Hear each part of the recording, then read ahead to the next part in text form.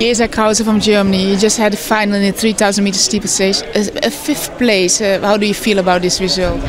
Actually, I'm a little disappointed because I really want to fight for a medal, but with about 2.5 laps to go, the speed got a little bit faster and I couldn't hold the pace anymore.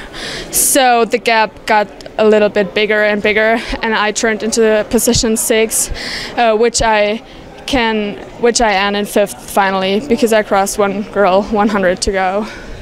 You just said you set a season's best, so you're getting better and better in the season? Yes, but my goal is to catch up my PR again, so which is a 9:23.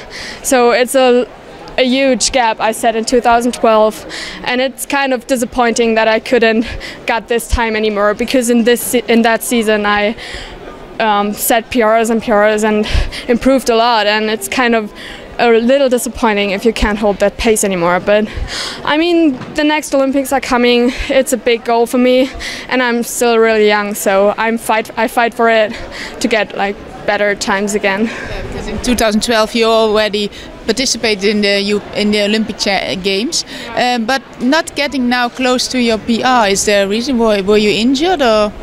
No, I haven't been injured, but I think the Olympic Games was a really big goal. It was kind of, I was a little girl and I always told all the people I want to be in the Olympics, and then I finally reached this goal and I took out everything I could for this goal. It was kind of my lifetime dream, and I think it's not so easy to set a new lifetime dream, so it's kind of, I want to go to the Olympics, and I have to work a lot on my shape, my mentality, my mental skills, like to put myself forward again. So I hope I can do this in the next years, and I have some time left, so I want to catch up and I really want to break the 9:20 mark.